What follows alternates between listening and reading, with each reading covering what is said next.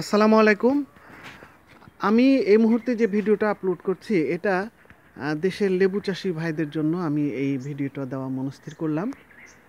আমার এই ছাদ বাগানে আমি যে লেবুর বাগানটা করেছি, এখানে আমার একটা দুটো তিনটা চারটা পাঁচটা ছয়টা সাতটা আটটা গাছ রয়েছে। আপনারা খেয়াল করে দেখেন যে এই গাছগুলোর বয়স কিন্তু সর্বোচ্চ ১.৫ বছর।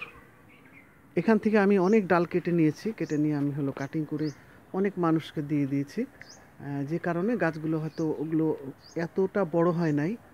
কিন্তু যে জিনিসটা এখানে লক্ষণীয়, এইটা হলো এই জাতটার নাম টাঙ্গাইলের শরবতী লেবু।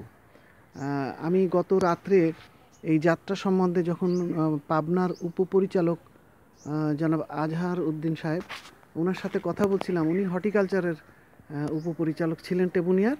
তো উনি আমাকে বললেন যে এই জাতটা সম্ভবত থাই লেবু আর কি।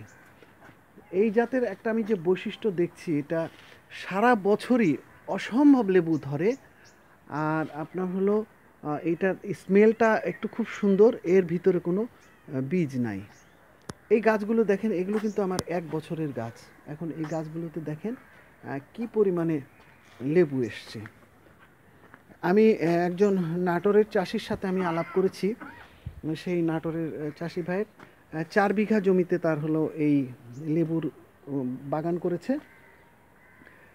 এবং উনি আমাকে যে তথ্যটা দিলেন যে বছরে উনি ৪ থেকে ৪.৫ লক্ষ টাকার এই লেবুটা বিক্রি করছেন। উনি টাঙ্গাইল থেকে নিয়ে এসে লাগিয়েছিল।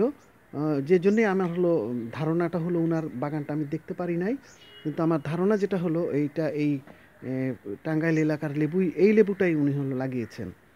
তো উনি আমাকে যেটা বললেন যে ৪ লক্ষ টাকার উনি লেবু বছরে বিক্রি করছেন।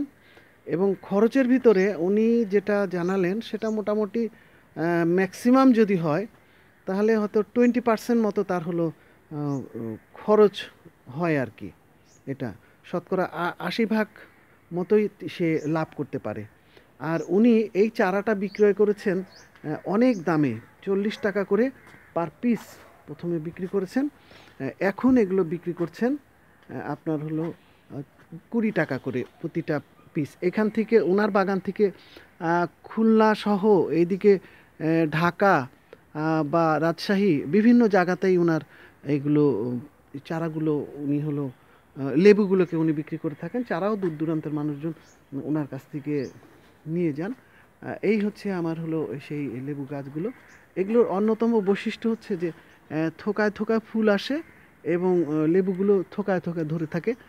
কোনো থোকাতে ২টা, কোনোটাতে ৪টা, এরকমভাবে। আসলে ছাদের উপরে গাছ করার সীমাবদ্ধতা তো অনেক, তখন এগুলোর যে পরিমাণ পুষ্টির চাহিদাটা থাকে সম্পূর্ণটা তো যোগান দেওয়া খুব কঠিন হয়। তারপরেও আপনারা জানেন যে আমি যে ফোলিয়ার ফিডিং কৌশলটা যে নিয়ে আমি গবেষণা করি, বা ম্যাজিক গ্রোথ প্রযুক্তির যে বিষয়গুলো নিয়ে আমি গবেষণা করি, সেই কৌশলটাও কিন্তু আমি আমার এই গাছগুলোতে নিয়মিত ব্যবহার করি। তো লেবু ফসলের জন্য আমি যেটা দেখেছি যে এই কৌশলটা খুব ভালো কাজ করে। যে ফোলিয়ারে যদি আমরা স্প্রে দিতে পারি তাহলে সেটা এবং আমি লক্ষ্য করেছি যে লেবুগুলো খুব দ্রুত বড় হয়। লেবুগুলো আসার পরে এই যে দেখেন এখানে লেবুগুলো ধরে আছে। এই যে এখানে একটা দুইটা তিনটা, এখানে এই যে একটা চারটা, তারপরে এই গাছটাতেই যদি আমি খেয়াল করি ৪টা ৫টা ৬টা ৭টা ৮টা ৯টা ১০টা ১১টা ১২টা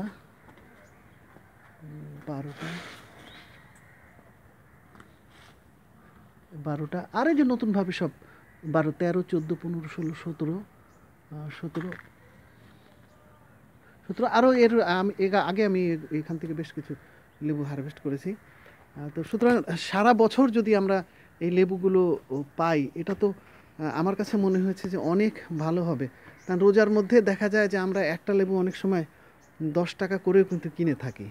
সুতরাং আমাদের ছাদে যদি আমরা এরকম কিছু গাছ করতে পারি তাহলে আমার মনে হয় যে পারিবারিক যে লেবুর চাহিদাটা থাকবে সেটা আমরা খুব সুন্দরভাবেই মিলাতে পারবো। আর যদি কোনো চাষি ভাই বাণিজ্যিকভাবে এটা করেন, নিশ্চিতভাবেই এইটাতে উনি ভালো লাভবান হবেন, এটাই আমি মনে করছি।